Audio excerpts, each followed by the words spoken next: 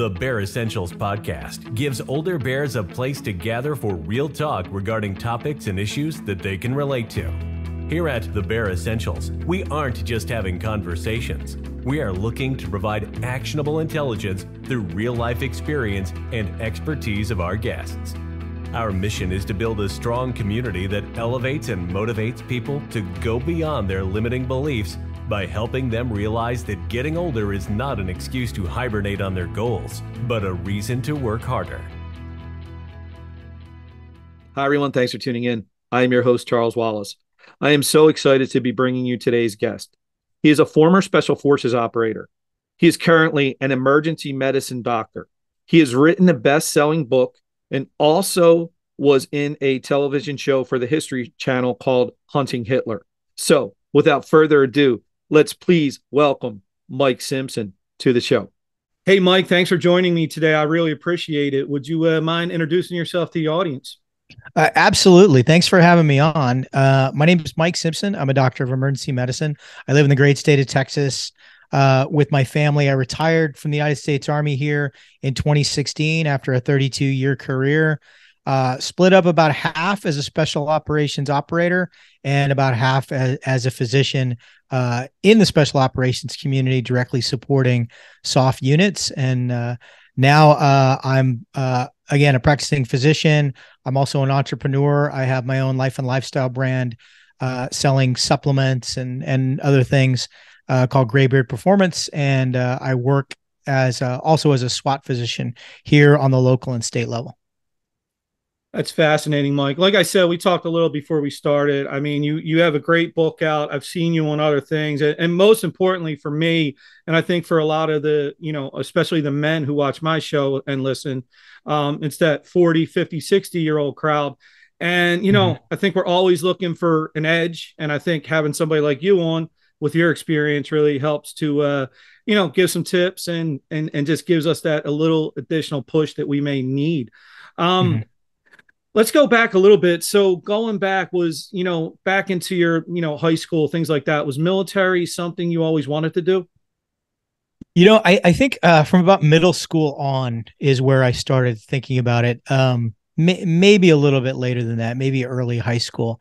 I think team sports actually had a lot to do with it. I mean, it's, you're all wearing the same kit and you're lining up and doing exercises together and you're all mission focused, right? You're part of something larger than yourself. So, and there's even, I don't know if you remember the movie from the 1970s. I think it was called One-on-One with Robbie Benson. There's some dialogue in that movie where they talk specifically about the parallels in team sports and that they're kind of militarized, whether intentional or not. And I think kind of that feeling kind of carried over and it led me to look for greater challenges. And again, being the idea of being a part of something that was just so much bigger than myself and being able to contribute to that, I think is what drew me to being in the military and, the opportunity to challenge myself, obviously. And you mentioned team sports. Were you going back into high school? Did you play sports? I did. I played football. I played 5 years of football. So we didn't, most places they call it Pop Warner football. It was called youth football where I played. So I played in middle school. I played Little League baseball and I ran a season of track and I'm an absolute awful baseball player. I find the game actually really boring, which is why the last year I played, I insisted on playing catcher because I knew it was the only way that being involved constantly was the only way that I could stay interested. It wasn't really until football. I was, I'm terrible at basketball. I'm not incredibly coordinated or athletic. But I was able to do pretty good at football, kind of just based on grit and aggression. Cause I've got a ton of that. So, I did pretty well. I started, in middle school. I was a rotating starter my sophomore year. I didn't start as a freshman. By the time I was a junior and I was playing varsity, it was evident that I was way too small to be a middle linebacker and a lineman, which is what I was. So my days of starting were over at that point. But I still enjoyed playing, showing up to practice, showing up to the games, waiting for my chance to get in the game. And just being a part of it, I really did feel, even in games where I didn't play, I felt like, being a part of a team, we're a team, and, we're together in victory and in defeat. Yeah. So Mike, I mean, hearing that obviously your career in the military, being an emergency medicine doctor, how was, I always love to ask this, especially of people that I find extremely intelligent. How were your grades? I'll let you know if somebody like that comes along. Right. What was your question? I'm sorry. No, that's okay. You got two of us here where the intelligence then, right? So your grades going back into high school. I mean, I know for me, I look back and I go, man, I wish I might have tried a little harder, right? But like you, I mean, how was it? My grades in high school were pretty abysmal. I did really well in grade school, and I even made honor roll in middle school. And about the time, again, that was, middle school, of course, was the first year that I played football. And once I discovered sports, the trifecta that kind of got me in trouble was sports, beer, and girls. I really didn't care about studying anymore. And I had the system figured out. It's that I could just blow off homework entirely, just not even do homework. And then as long as I got an A or B on the test, I could pass the class. So that was my philosophy, is, why should I do more? And especially, oddly enough, especially once I knew that I wanted to go in the Army, I'm like, well, all I need is a diploma. I don't need a certain GPA. I didn't take the SATs in high school, like my classmates did. I never had my eye on going to college. And I graduated. I went to a very, very small school. I lived in a really small town called Tehachapi, California, a little mountain town. And we had slightly less than 500 students in my high school. And I graduated 102 out of 122 in my class. So I was not a stellar academician, as it were.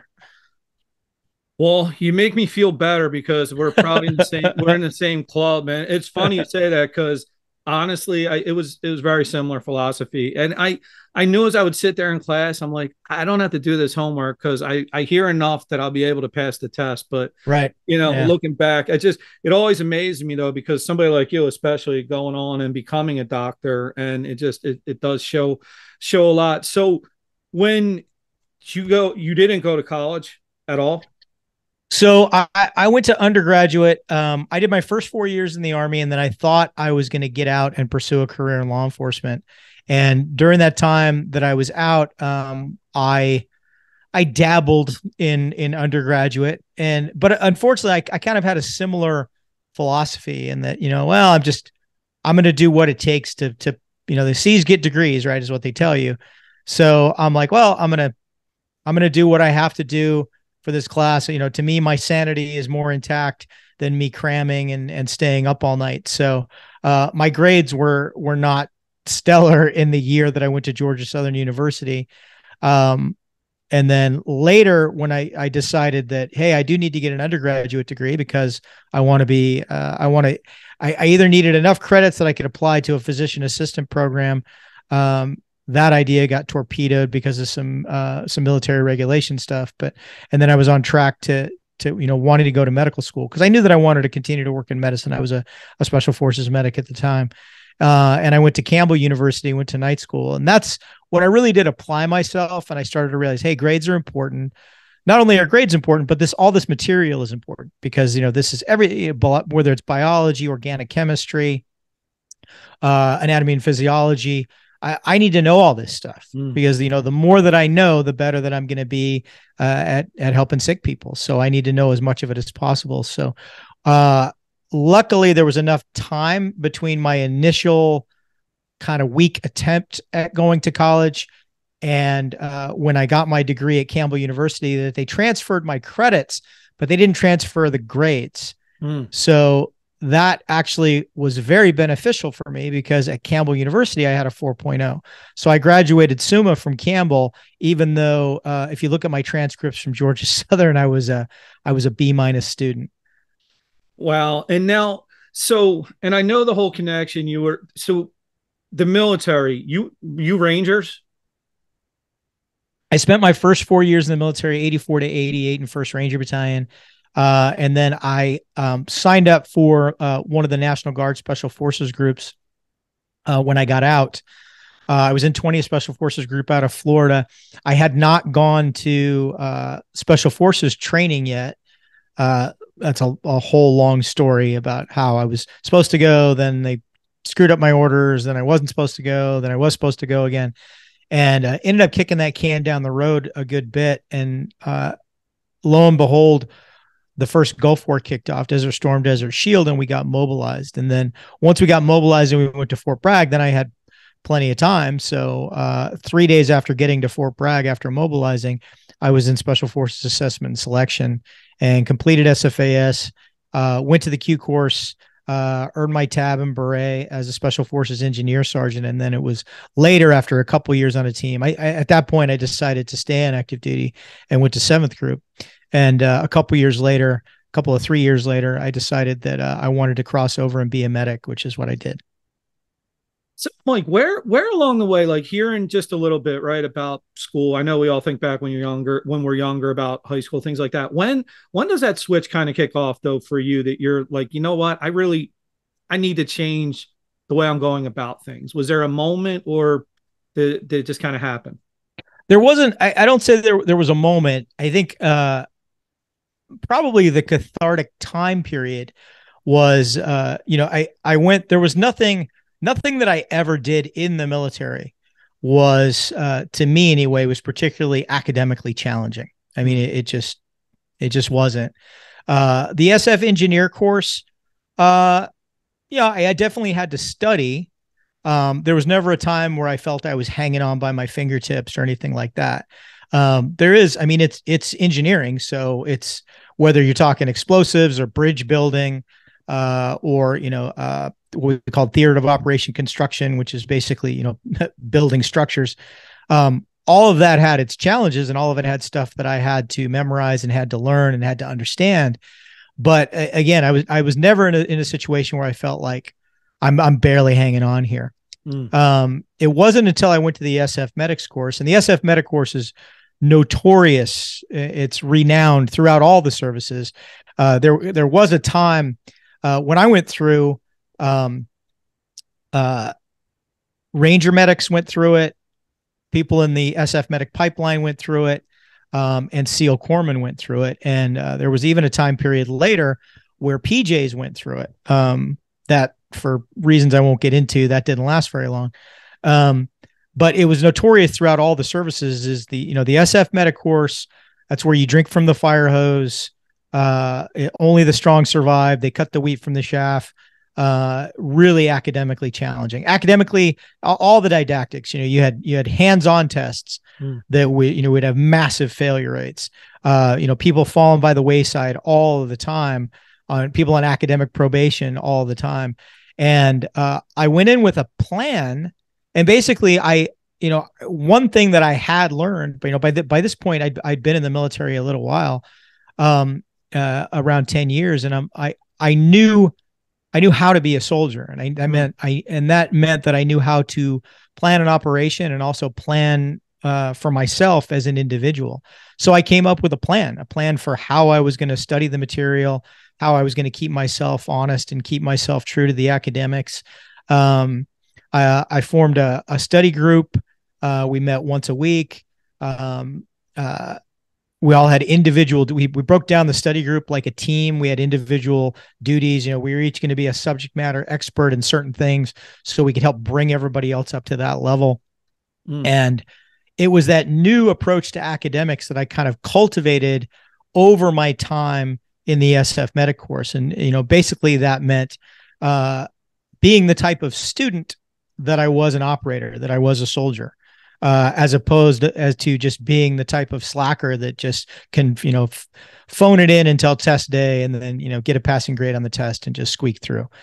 Because again, I knew that, everything I learned in this, not only is it extremely challenging, extremely high failure rate, but again, everything that I learned, they're teaching me this for a reason. So this has the potential to save lives. So I really need to know this. And then it was that mentality and approach to academics that I carried over when I did decide to go back and get my undergraduate degree. And it's, obviously it worked. I was a much better student at Campbell University getting my BHS than I was in high school. And then I was when I went to Georgia Southern briefly. So Mike, and the one thing I did want to touch on was from your book and from I've seen a couple other podcasts that you've been on, so the audience understands you started as far as medical school, things like that. It was much later in life, correct? Yeah, I started med school at 36. So I had 17 years in the military at that point. I was a master sergeant. So I was a sergeant first class, but I was on the master sergeant's list when I got commissioned as a second lieutenant and went to USIS, went to med school. So yeah, I was 36, graduated med school at 40. I was an intern at age 40. So definitely, typically quite a few years older than my peer group at that point. Yeah, now that's amazing to me. I mean, that just, I can only imagine how much drive, effort that takes. But I also would guess that from being older, you probably had some advantages too from life experience that, like you said, it probably helped you to get through it. Do you think as far as the timing from the person you were, the student you were, do you think if you went to medical school sooner, earlier in life, do you think you would have had the same success, or do you think it would have been more difficult? I think in a lot of ways it would have been more difficult. I probably wouldn't have gotten in, if just because of the type of student I was when I was younger. So, there were a lot of things that definitely helped me. And I was probably just, if I'd have been 4 years older, it probably, the difference, you do have less neuroplasticity as you get older. It is harder to learn things. I mean, this has been proven. So if I would have waited probably even 4 years, just as a combination of loss of neuroplasticity, kind of being set in my ways, little bit harder to adjust sleep cycles as you get older. So that would have started to pay. I mean, I definitely in residency, I felt it. And I felt it probably more than a lot of my classmates did, when I had to work swing shifts and change from night to evening to day and back again. So definitely, and I've always had a problem with sleep issues anyway, so definitely took a toll on me. But I think I think attended medical school in kind of a sweet spot for me. That's, I had accomplished pretty much everything I set out to accomplish as an enlisted operator, and it was time to move on anyway. And I had just the right amount of maturity, but still youthful enough that it wasn't going to beat me down too much, I think. Yeah, and is that where, because in your book, I mean, and that's some of the stuff I want to get into definitely, because I think that would be a big help. And just for anyone listening, and I'm going to put links in this, obviously, Mike has an amazing book out called Honed. I think it would benefit, especially for the older crowd. Definitely read it. So, Mike, with your experience, everything you've done, I mean, is writing that book, did that just kind of come to you, or were you kind of something you thought about, you wanted to do? Yeah. So when I started having the Mind of the Warrior podcast, and started having a little bit of a public presence, especially on social media through my the couple of seasons that I did on Hunting Hitler, I working as medical training director for Sheepdog Response. I started to get a lot of emails from guys, and it was almost, a lot of these emails were like clones of one another. It was guys right around my age, a little bit younger, a little bit older, kind of similar injuries, maybe similar concerns with, how do I get back in shape? And I was always answering questions, what do you do about, I have these back issues. What should I do? What do you think about the carnivore diet? What do you think about the vertical diet? What do you think about keto? What should I be eating? Am I too old to get into jujitsu? I've had this medical issue. I've had that medical issue. Will you vet this gym for me? Hey, I'm having trouble sleeping. Do I need to take a multivitamin? Should I get on testosterone? So I was answering a lot of the same questions over and over and over again. And I had made the joke kind of to myself that, I need to just kind of save all these emails, and that, whenever anybody emails me, I can just shoot it out to them. I've already answered that question, or I could send them a link. Maybe I'll do like a blog page or something, and I can just send them a link to the blog page and say, well, it's all on the blog page. But it didn't click. You would think that was the aha moment when it would click. Hey, this is the book that I need to write. And it actually didn't happen that way. What happened was I was actually writing a completely separate book, and I'd been working on it for a while. And I happened to meet Tucker Max, who's a best-selling author and was owner and was at the time was running a company, self-publishing company called Scribe. And I sat down and talked with Tucker a little bit. We got introduced. Tim Kennedy introduced the two of us. And Tucker and I had mentioned that, there's a book that I've been working on. And he said, well, let's talk about it. So we had a video, we had a Zoom call, and I described the book that I was writing, and he was just, the whole time he was shaking his head like, no. And I go, what's up? He goes, well, you told me about this company that you started. Cause I had just kicked off Graybeard at the time. And he goes, you're doing a lot in the arena. He goes, when I was watching you, interact, because I had gone to a sheepdog event. He goes, you're giving people all this advice on how much water they should drink and what type of breakfast they should have, on sleep habits and natural supplements that they can take to alleviate soreness and decrease inflammation. And he goes, people were just eating that stuff up. He goes, you're a doctor. That's, in playing to your strengths. This is, the other stuff that you're talking about, a lot of people are already talking about. He said, but this little niche right here, this operator fitness, especially operator fitness for older guys, that's kind of all you. So that's really the book that you should write, this life and lifestyle book. So I set out, and I had this horrendously bad working title. I don't even remember what it was, but it had graybeards in it. It was this overly long title that was really confusing. But basically what I did is I went through my send folder from old emails and my old podcast episodes. And I already had 90% of the material there. I just had to put it in a nice format so that it flowed. And I injected some anecdotes in there to show how these reflected on my own life experience, and then, put bullet points at the end.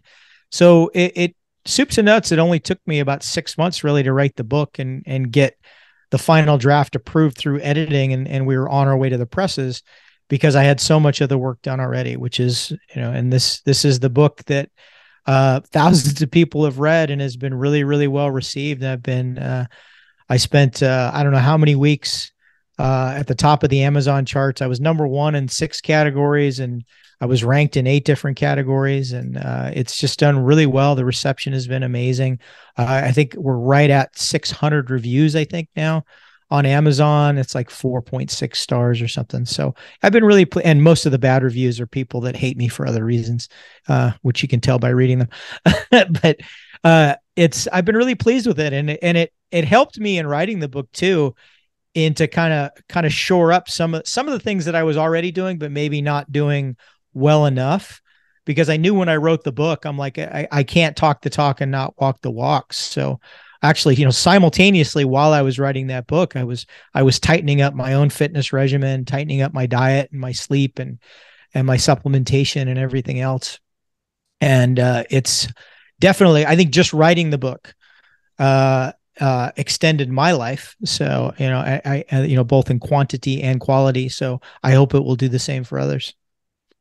Mike, I really think it will. I mean, it was definitely one of the books that I read, and I want to give you compliments to, well, whoever came out with the cover for the book. I just want to tell you, the cover is what caught my eye, and it made me stop. Yeah. And then I start reading it, and I'm like, oh, I gotta get this book. But I definitely think it. Did you see it? Did you just happen upon it on Amazon, or how did it happen? Yeah. Yeah. On Amazon, because just, I mean, and again, people want to hear you, not me, but high level, man, I was at 47. I was like 267, Mm-hmm. 5'5". Yeah. I was on Yeah. heart medicine, and Wow. it was like, I better do something, man. I've told some people this. I call it the story of 8. I finally, a cardiologist who said to me, listen, you got 8 friends. I said, yeah, why? He goes, you're going to have a heavy coffin that they're going to have to carry. Damn. Wow. Yeah. That's, you know what? That's a good cardiologist that he'll put it to you that bluntly. Cause one of the big weaknesses in Western medicine nowadays is doctor. I got into an argument with a physician, and he was telling me I was saying things that I will say to patients, and he was like, I'll never say any of that, and blah, blah, blah, and body positivity. And he said, I think I care more than you do. And I said, no, you're a fucking coward. Pardon my French. No, it's true. And that's the problem is so many physicians they're cowards because they don't want you to walk out and write the bad Yelp review or to call the hospital administrator and say, he hurt my feelings. And I've always been pretty blunt with patients. And I had to temper that. I had a time period where I was really being an ass to patients, and that was in residency because I was so bitter. And I had to temper that. And basically I had a patient chew me out is what kind of tightened up my shock group. And I realized that I was taking out my anger. This is all transference. I was taking out my anger on patients, and I was giving them the right message, but I was giving it the wrong way. And I guarantee none of them were taking any of my advice. So moving forward after that, I didn't change my messaging, or I didn't change the core of the message, but I changed how I was delivering the message.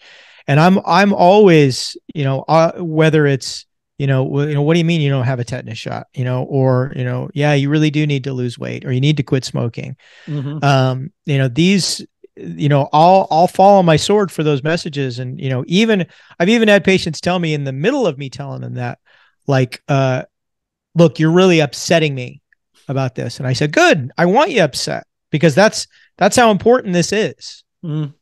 If you're just laughing it off, then I'm not delivering it, and I'm saying, look, I've told patients, I care more about your health than I do my online reviews or my paycheck, to be quite honest, because, I got in this, but I didn't even know, I had zero idea how much a doctor made when I went to medical school.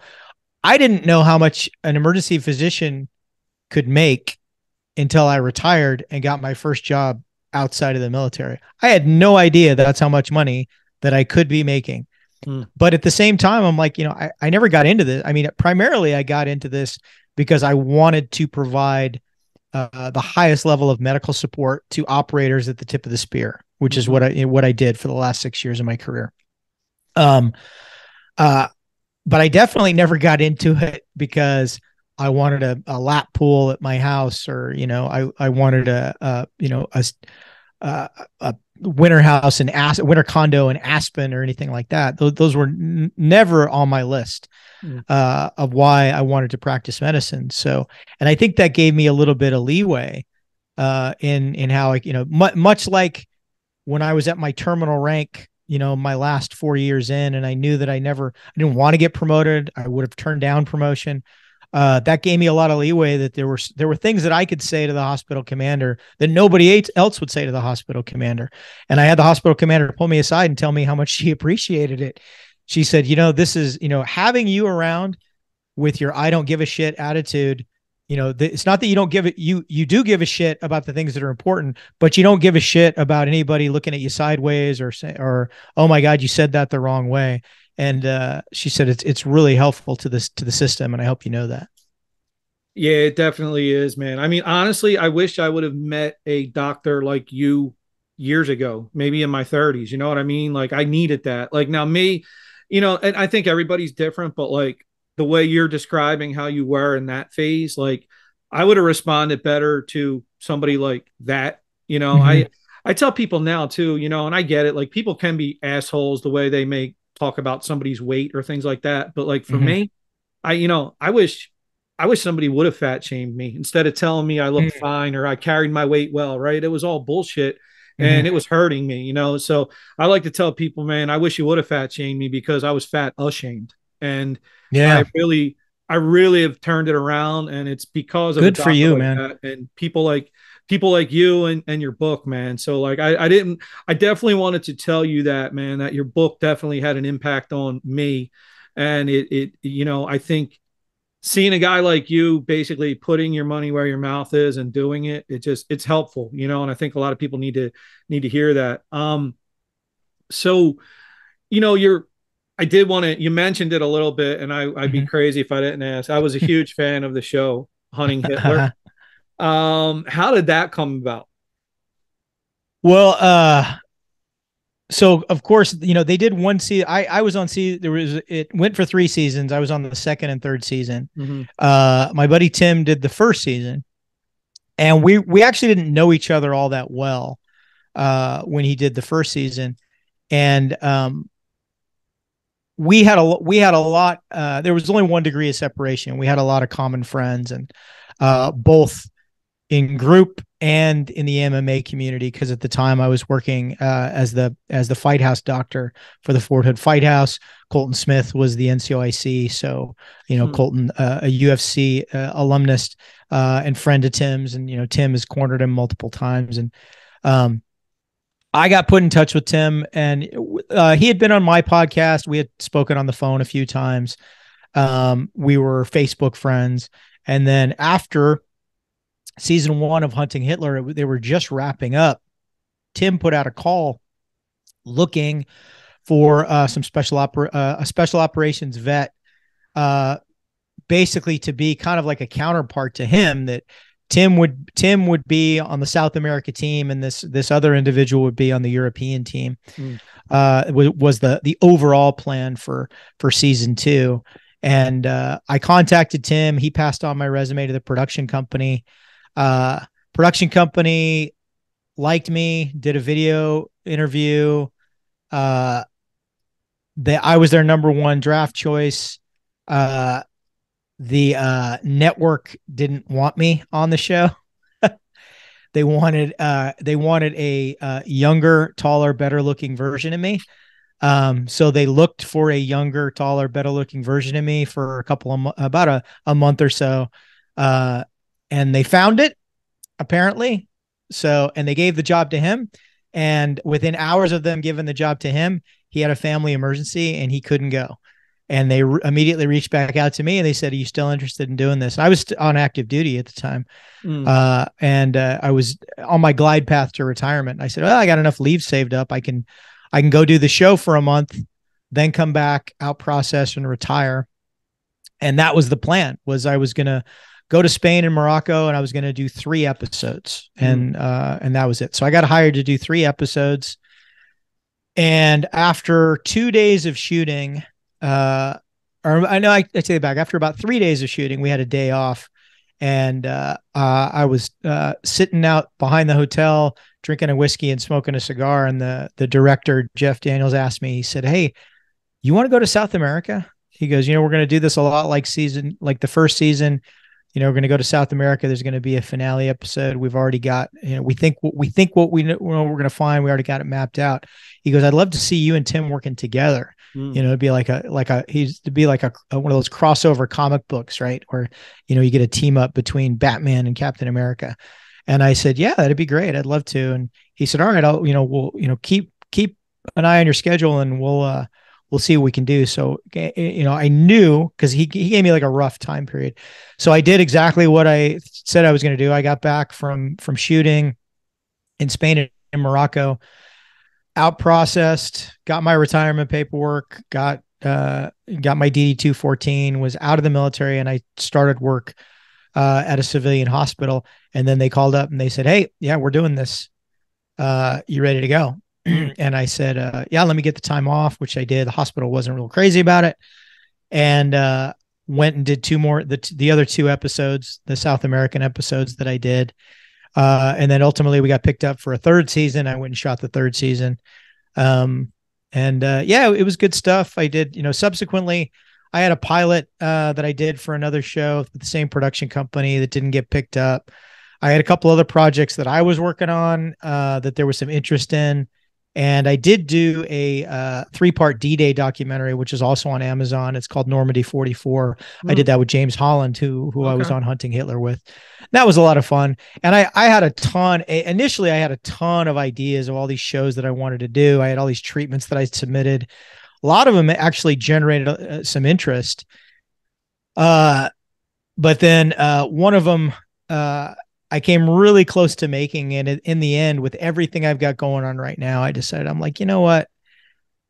I just picking up and traveling and, spending 3 nights in one hotel and going somewhere else and spending 3 nights in another hotel and doing that for months on end. I just don't feel like doing that. So I'm kind of like, if the ideal role came along, I would do it. Definitely if I got offered something in scripted cinema or television, I would do it, because that's actually always been a lifelong dream of mine. But doing docu-reality, I think, unless I got offered something really, really good, I think I don't think I'm going to do that anymore. Well, I hope it works out for you, because I told you I love the show. I loved Hunting Hitler. And hey, I wanted to give you a chance here, because I heard Tim tell a story from his perspective on Hunting Hitler. He mentions your name. So it was in the episode where Tim was in the house and they said, "Hey, you can't leave." Yeah. And he was texting you. I don't think that made it into, because of everything that went on in that house. I think, you must have read Tim's book, because I know he mentions it in the book. Yeah. So what happened was they flew me to Chile, and actually for the first week I was in country, I didn't have any scenes. So it was kind of weird. And they even said, they're like, yeah, in retrospect, we probably could have waited to flown you in later. But and what ended up happening was they went out to shoot. Tim and Gerard, God rest his soul, Gerard passed away last year. They went out to interview this family, and the family, mom and dad, the matriarch and patriarch of this family, I think they were first generation, but their parents had been Nazis who had fled. And they had said in a pre-interview, talking about all basically high-ranking Nazis that would come to their house when they were kids, have parties, wear their medals at the parties and everything else. So this was basically a direct contact to a lot of high-ranking officials from the Third Reich that had fled to South America. So Tim, Gerard, the crew, the translator, they go to this house. They're interviewing them. Interview goes as they thought it was going to go. They got all the information, and they're getting ready to leave. And the kids show up. The adult children of these people they're interviewing show up, and they had no idea what was going on. And they're like, what is this? And somebody explained it, and they didn't like that. They felt that their parents had been maybe taken advantage of. And they're like, oh my God, the family secret is going to be out there, for everyone to see. We don't want the family secret out there. Well, meanwhile, I'm back at the hotel, and the plan was, when they got back, there was a gym right next to the hotel. Tim and I were going to go work out, and then everybody we're all going to have dinner together. And so I'm texting Tim. I'm like, hey man, what's going on? You guys are supposed to be back already. And he's like, there's been an issue. Police may be involved. And then he was like, send something else. It was like, there's our threats of violence on the table or something weird. And I'm like, oh shit. And I'm like, and I knew I had the call sheet, so I knew exactly where they were, and it wasn't that far away. So I'm like, can you just leave? And he's like, they've locked us. It's gated. They've locked us in. And I'm like, oh shit. So I go walking out front of the hotel, and there's like 3 or 4 cabs sitting there, and all the cab drivers are kind of clustered over smoking. but all the cabs are there. And I'm thinking, I could take a cab over there, but then, how am I going to get in?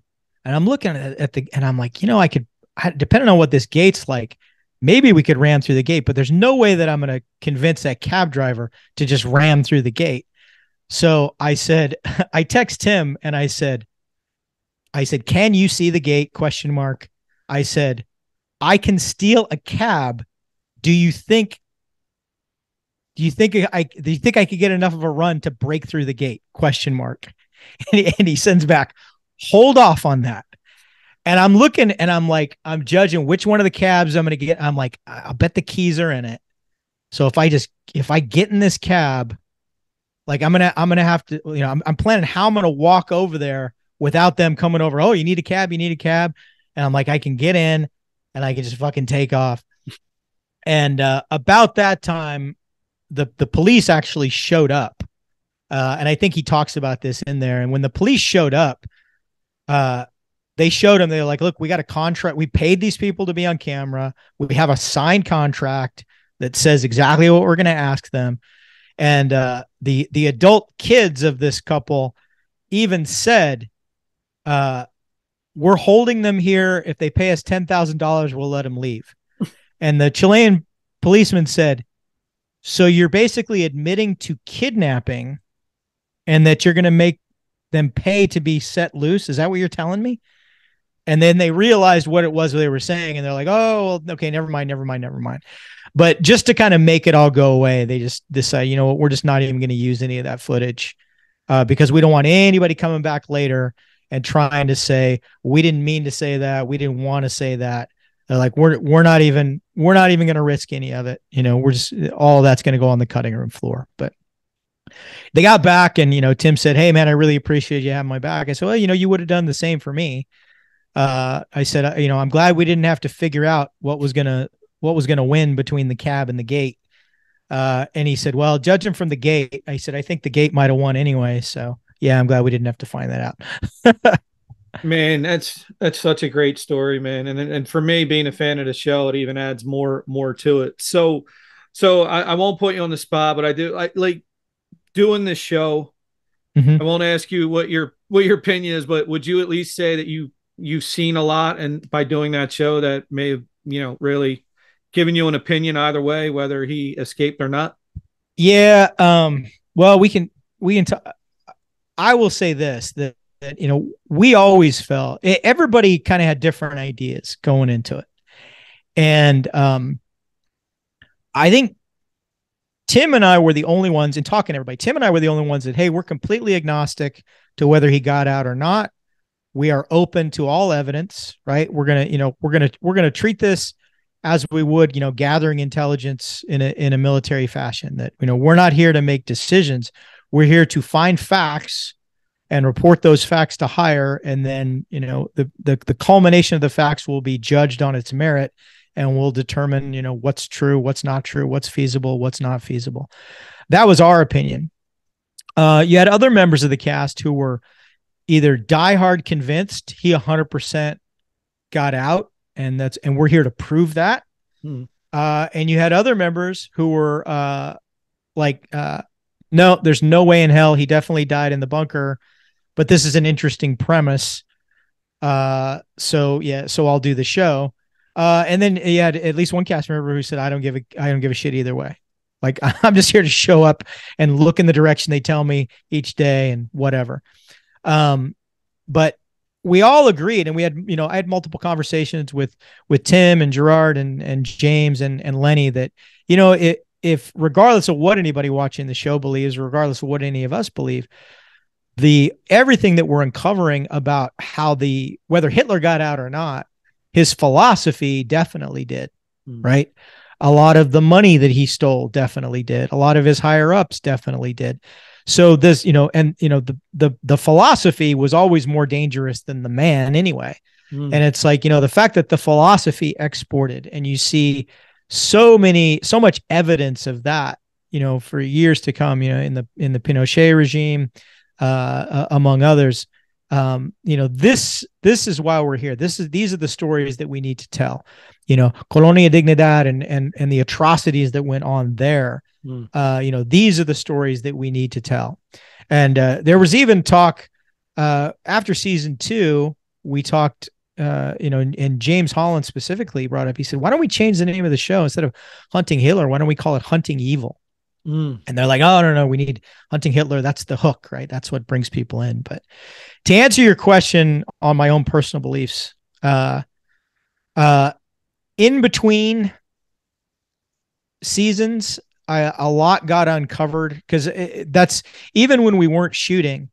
I was always doing research, and I took my role as an investigator very seriously, and I was I was talking on the phone to everyone from retired Mossad agents to the Russian archives, the Moscow archives, where the bone fragments are held.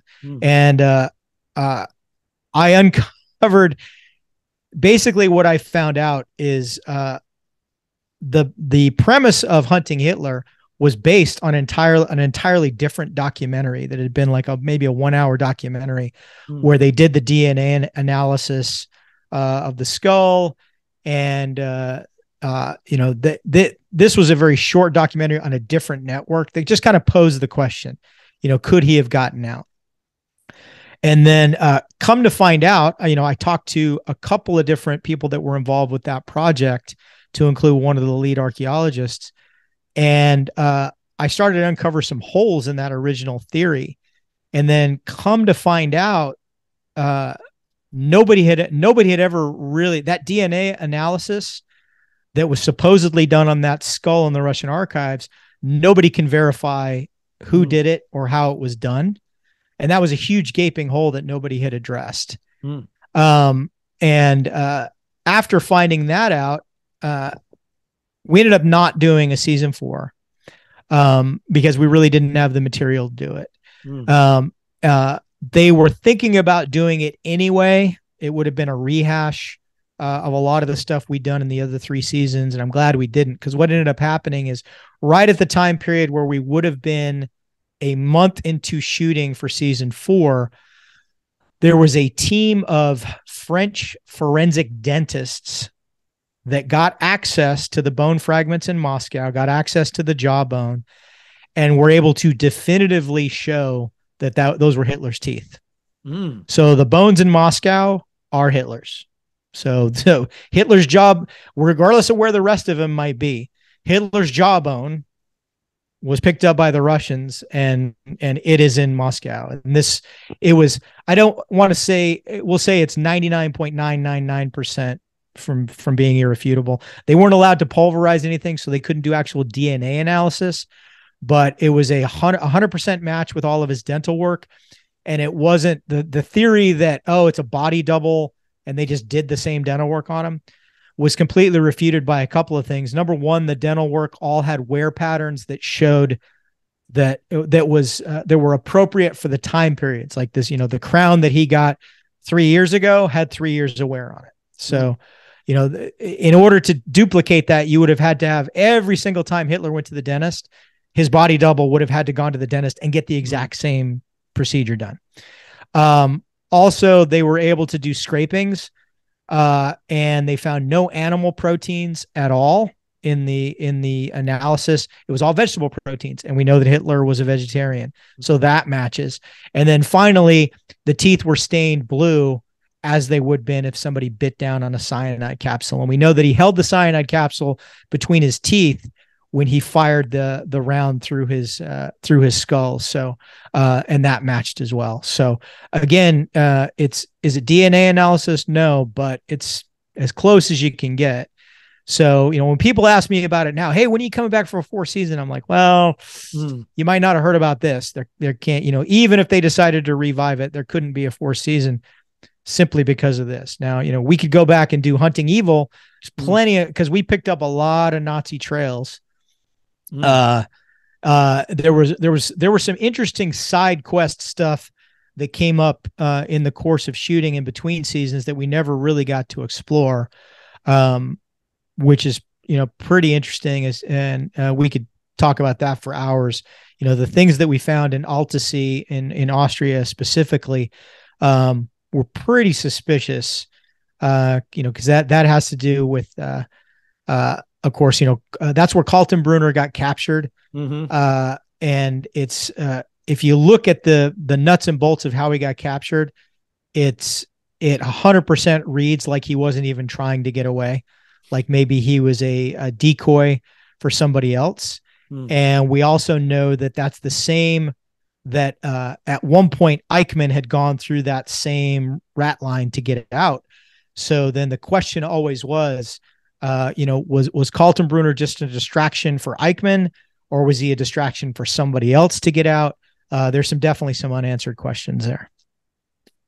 I'll tell you what, if you guys do Hunting Evil, I'm all in, man. I would love that. I mean, just hearing, I hadn't heard about what you just told me. I mean, mm-hmm. I won't lie, part of me is a little disappointed, but it's great knowledge though to hear that.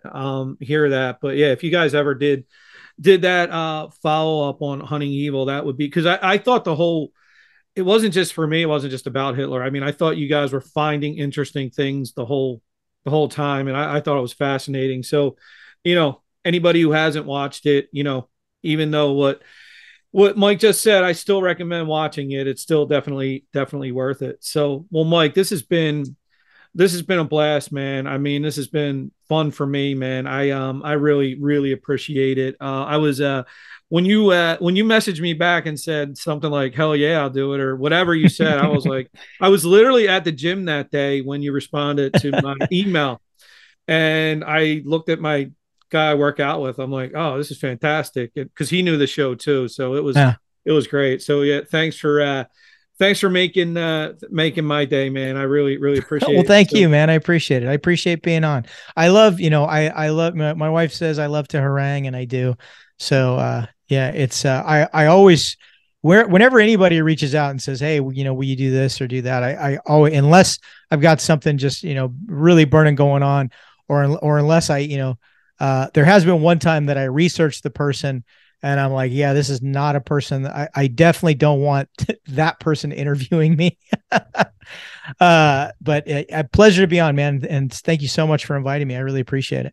Yeah, and everybody, I will put some links in for Mike's book. Mike, real quick, is there anything else you got going on right now that you'd like anybody to check out?